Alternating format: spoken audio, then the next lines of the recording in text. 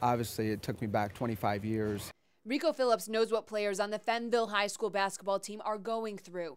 They watched their star athlete collapse and die after a game-winning layup.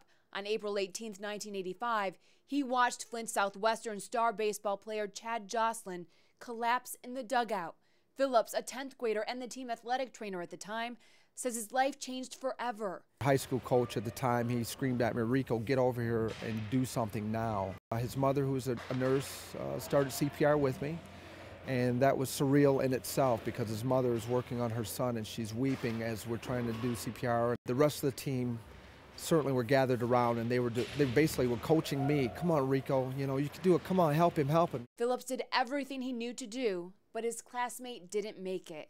It's something he thinks of while coaching his son's hockey team, the Flint Flames. As a 15-year-old, it slapped me right in the face how fragile life is. Phillips says every moment that he's out here coaching his son's hockey team, he is aware that anything could happen to any of these kids at any moment. And he tells them that that should not prevent them from pursuing their dreams. It should only encourage them to be prepared. If you're prepared, at least you can react. It's advice Phillips lives by. He is now a Flint firefighter. He says Chad Joslin inspired him to dedicate his life to saving every life he can.